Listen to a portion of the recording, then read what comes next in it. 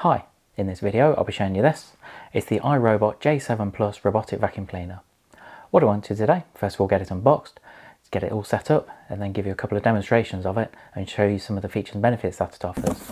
Now, despite selling some of the i-robot vacuums quite a few years ago now, this is actually the first one I've spoken about on my YouTube channel. I'm quite excited about this actually. So in here, first of all we've got some of the solution. That's saying so Bravo Jet cleaning agent, and we've got a couple of mopping pads in there.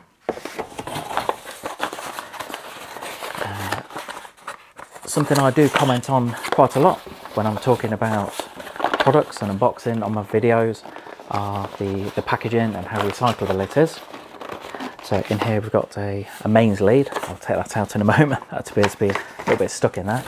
But I'm pleased to see so far that quite a lot of this packaging is the brown cardboard, which is always recyclable, which is always very good. So well done, iRobot.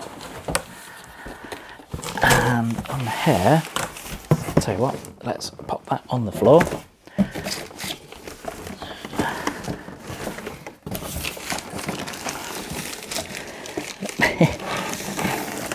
Not the easiest thing to take out, but nevertheless, there we go. Just didn't want to drop it. So, first appearance, this looks really nice. I do really like the look of this. But I think what I'm going to do is I'm just going to get all the packaging removed, get it put to one side, then we can start to look at getting it set up. I've got the vacuum plugged in and charging away in the background there. But what I need to do first of all is to get the app downloaded onto your phone or tablet. Really easy, so I've done most of it, got the initial setup process done, but all it's doing is it's just asking me to set up now, so add the product. This is going to enable the Wi-Fi, so I just need to put the Wi-Fi password in here. So now I've put the password in, it's just connecting to my robot, as it says there. It just had a little audible sound in the background. And now it's saying, so stay on this screen until the connection finishes. So we've connected to the Wi-Fi, verify the password, and then to establish the cloud connection. There we are. You can just see that everything is connected successfully. Now it says take a second to name your robot. Now, I'll be honest, I'm not really sure what to name it. So my question for you, if you had an iRobot like this, if you had a Roomba robotic vacuum, what would you call it? Or if you've got one, what do you call it yourself? Let me know in the comments. There we are. So I'm just going to keep it as Roomba Combo. There we go. Setup complete. Load your experience. This could take a few minutes. So of course all of this is just an initial setup. I know it can take a while, but personally I think it's well worth getting it all set up properly. And here we go. So there is a software update available, and again, I know it says on here it can take up to 20 minutes, but I definitely think it's worth doing now. I want to try and get the best I can from the vacuum, so I'm going to start update, and this is a perfect time for me to go and grab a cup of tea. There we are, so now the software update is done, I've had a cup of tea, so I'm a happy chappy now. As you can see, it says ready to vacuum, but the first thing we need to do is to press the map button, and we need to create a new smart map. And what this will do is this is going to run around the floor, all of downstairs, and it's going to map out the area that I think it should vacuum. So I've opened the doors to things like the kitchen and had a bit of a tidy up, because you will find that it tells you on this page. So let's prep your home for mapping. So clearly you need to get rid of any toys or cables, or not necessarily move the chairs, but you can leave them in place if you want to. Hopefully it should be able to navigate around the chairs. But let's just tick that one. So turn lights on and open the blinds so Roomba Combo can navigate while mapping and cleaning. Tick that and then start mapping. So I'm going to press this and we'll see how long it takes, but let's go.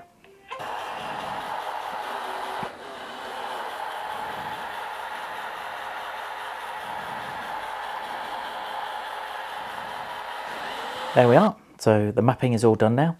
I'm actually surprised how quickly it did it. It only took around probably 15-20 minutes to do the mapping of all of my downstairs. There are quite a few manufacturers that take a lot longer than that. There is a major manufacturer where I've reviewed a cordless vacuum of theirs recently, and I must say it took probably about 2 hours to map the shop where I was working at the time. But nevertheless, this one, the iRobot, has done it a lot quicker. Not that it really matters, but it just means that I can crack on with a video and show you some of the features and benefits that this is offering. So as you can see here, so it's just given a brief overview of the hallway and living room.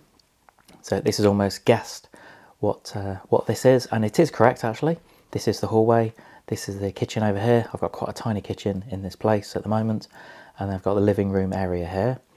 So but what you can do is if the map looks wrong, then you could send it out again and you could get it to go and remap the area. But I want to save this map, and what you can do is you can actually put dividers in between. So what you can do is you can actually schedule certain, so I'll just show you here. So you can actually schedule it as well. And this is something I will do because I will be using this from now on. If you wanted the vacuum to come out, say every day or every 2 or 3 days, then you can schedule it to come out at certain times of the day or even night. If you wanted it to come out at night and to vacuum, then that could be a good option. And all you need to do is press new schedule, as it says. You can set certain days, times. You can have it to clean certain areas of the floor. So if you just wanted it to clean, say, the hallway on certain days, then I could do, and then I could have it to clean the living room on another day. But for now, I don't want to spend too much time on that. You have got the option to vacuum everywhere, but on this one, I'm just going to show you around the vacuum now, because you've actually got a mopping facility as well. Just show you some of the features on the vacuum itself. Now, first of all, as you can see underneath here, you've got the brush on this side, and it does come with a spare brush as well. So I'm really glad that iRobot have given us a spare one. You can find over time it just wears out. I suppose naturally the way it's spinning, the revolutions per minute, which I'm not sure how quickly it rotates, but with that, over time the bristles will wear out. But thankfully we've got a spare one in here anyway, and to undo it and to put the new one on, it's just simply a case of just unscrewing that, popping the new one on there. On the front here, then this is actually the bin. So if you just press that, then the bin just pulls off like that, and you've got a filter on the side here. That's easy just to take out. And what you can do is you can actually, again, you've got a spare one here. It's something I do recommend, especially when you've got it doesn't have to be a robotic vacuum, it can be any vacuum cleaner, corded, cordless, robotic. What I always recommend when it comes to things like your filters on the vacuum, if you've got washable filters, I'd always recommend purchasing a spare filter, because what you will find is when you wash one, often you need to leave it for quite a few hours, ideally around 24 hours for it to dry properly. But what will often happen is that when you wash the filter, you want to vacuum probably almost straight away. I know I do at home, and it's quite frustrating. If I've just washed it, put it on the side, and then I'm out of action with a vacuum for around a day. And of course, by having a spare filter, you can just go and pop the spare one in while the other one's drying properly. So again, another plus point for iRobot. So this is the bin itself. Not a huge capacity, I must say, compared to some other robotic vacuums on the market, but there is something that I'm going to show you a bit later, which is a good reason why it doesn't need to have a huge capacity. I'll give you a little clue. Within the dock itself, which is just sat on the floor next to me, there is a bag. So that's a little hint. But just at the top here, you've got the little water droplet as well. And all we need to do, because this is actually, apart from a vacuum, this is actually a mop vacuum as well. So as well as going out to get all the dirt up, it can actually go and mop as well. Now that's something that isn't unique to iRobot. Quite a few other manufacturers have a similar mopping facility. They all tend to vary as far as how they do it. Some of them actually have the water on board like this. Some of them you actually put the water within the dock itself. So they all vary, and I suppose they'll all have different varying levels of success. But on this model, all you need to do is just go and put some water in here, which I'm going to go and do in a moment, and put some of the solution in that I showed you earlier. That's the little bottle here, so just put some of that solution in as well. Now put some of the water in here with a bit of the solution, and this is ready to go back on. See if I can do this backwards. There we go. So that's ready to go. Just before we start the vacuum or mopping process, I'm just going to show you this. So these are two of the mopping pads themselves. Now on quite a few of the other robotic vacuums I've spoken about, you have to attach them underneath. Not on the iRobot, so these guys have come up with something a little bit different, and all you need to do is attach it, let's just show you, attach it onto this part here. Now this is quite unique, so all you need to do is, clip it on there, you've got a Velcro pad, and then that is ready to go. Now I know it looks a little bit odd being on top here, but I'm sure when we start the vacuuming and the mopping process, then it's going to come to light as to how it all works. But now we've got that, I think what I want to do is I want to go and send it out to do an initial vacuum first, because I've purposely left my house to get a little bit dirtier. I promise I've not been lazy with my vacuuming. I've got enough vacuum cleaners in my house over the last couple of years to, I suppose, clean the entire street. But what I'm going to do is I'm just going to pop it on the base, then set it to go and vacuum. So through the app, all you need to do is to select which option you want. So in a moment, I will actually do the vacuum and mop everywhere, but as an initial vacuum, just to give it a fighting chance, then I want to just vacuum everywhere.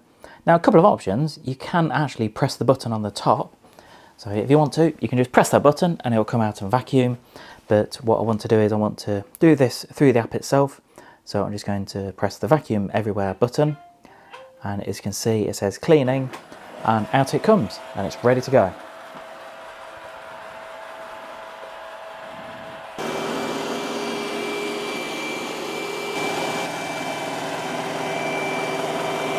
Now it's finished the vacuum process, you'll see on here there's an option called empty bin. Now on quite a few other cordless robotic vacuum cleaners, what you need to do is to go and empty the bin yourself and turn it upside down, take the bin off. It can be a little bit labour intensive, and because of the size of some of the bins, because some of them are quite small, then you could find that you empty the bin quite often. Not a case on this iRobot. All you need to do is you need to press the empty bin button, but I just want to show you in the top here. If I just open that, you'll see you've actually got a bag inside.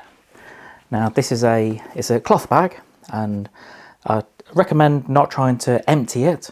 So once the bag is full, then just get rid of it. You have actually got a spare bag in here.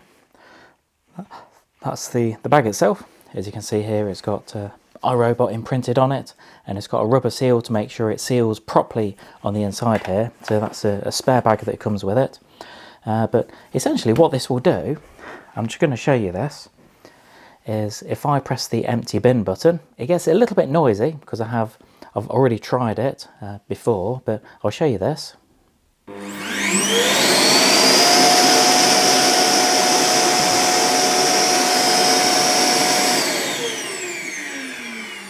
As you can see, it says empty and bin on the side here, and what that's done is so that has completely emptied the bin into the bag.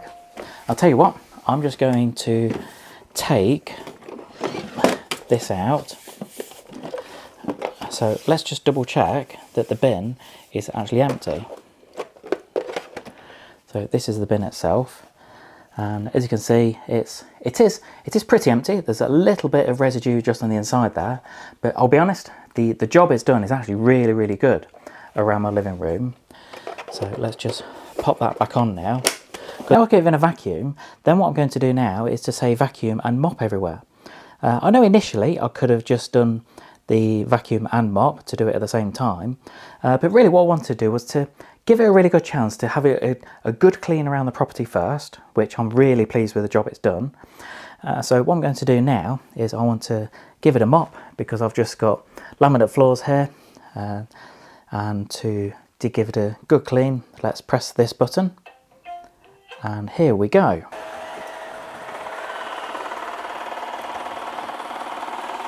So you just see here, underneath,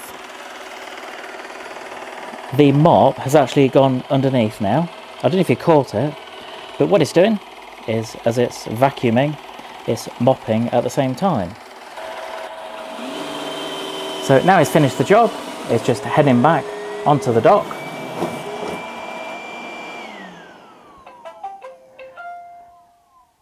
There we go. I don't know if you can see, it's probably not all that clear, I'll try and get the light in it, but the floor is actually pretty dry afterwards. I have reviewed other mopping kind of vacuum cleaners before, whether upright or robotic, and it leaves the floor really wet. But I'm really impressed actually. It does look a lot cleaner, and I'm going to have a look at the mop pad underneath in a minute to see how dirty it is, but really impressed. There's actually a lot more technology that I could talk about on this vacuum. Things like voice assistant, so whether you've got Alexa or Google Assistant, then you can actually talk to it and you can actually get it to start and clean the floors and go through the whole vacuum or mopping process. Absolutely fantastic. Also, it's got things like dog mess detection, so I'm sure everyone's seen the videos online of things like the robotic vacuums running over some dog mess and it makes a complete mess of the floor that it's on. Not nice to see, but this has actually got detection in there that it will detect any animal mess on the floor and then it'll avoid it, which is always a good thing. So as I say, there's a whole load of technology and I could carry on talking about this for another couple of hours and giving even more demonstrations.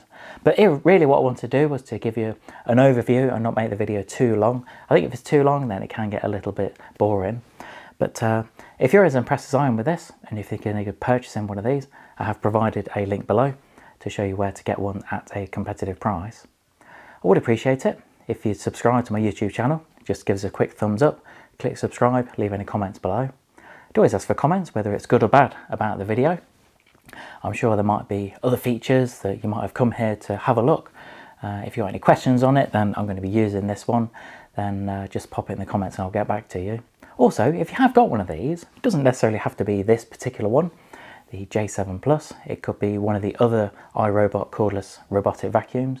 If you got one, let me know what you honestly think about it, because I'd always appreciate the feedback.